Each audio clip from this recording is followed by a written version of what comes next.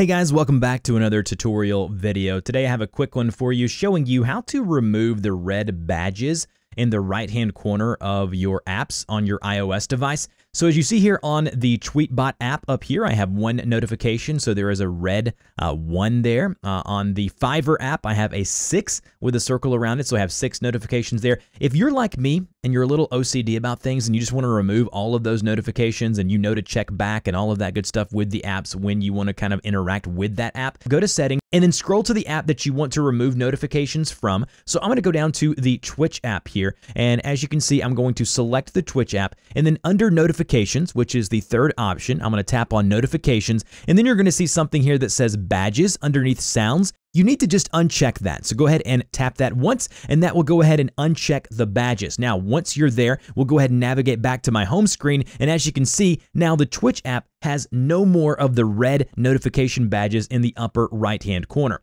So again, it's as simple as going into the app by going to the settings, app settings, then selecting the app, going over to notifications, and then uncheck the badges option, and then you are good to go. You will no longer see those annoying red dots letting you know how many unread emails you have. You probably need to get to those sometime.